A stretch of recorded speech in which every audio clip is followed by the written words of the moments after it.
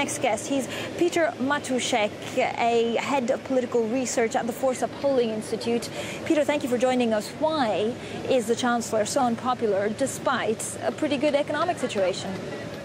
Well, the Chancellor's popularity has fallen already some weeks ago. So this is a trend we've been able to follow for a couple of weeks. With a 50% approval rate at the beginning of the year, she had fallen below 50% and is now around 40%. So this is a longer trend, which the economic crisis has certainly not helped to inverse. Now, the US has been putting pressure on Germany to actually don't cut now. Why would you cut now? Growth is so fragile in the Eurozone. In Germany, it's fine, but it's the other ones that need to be able to rely on the German consumer. Are you concerned that this will hurt her popularity even more? Oh, not really.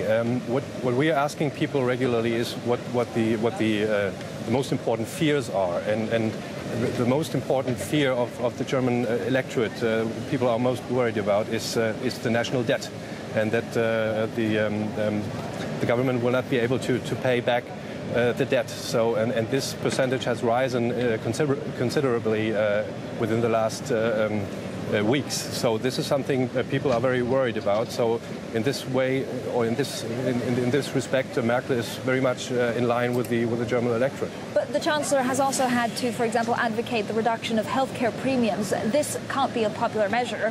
Has it been communicated properly, or will we get proper communication today from the finance minister? Well, this remains to be seen. This is certainly a very important point which concerns communication and the way things are explained, and I think this is something which the government really can improve, or there's some space for improvement.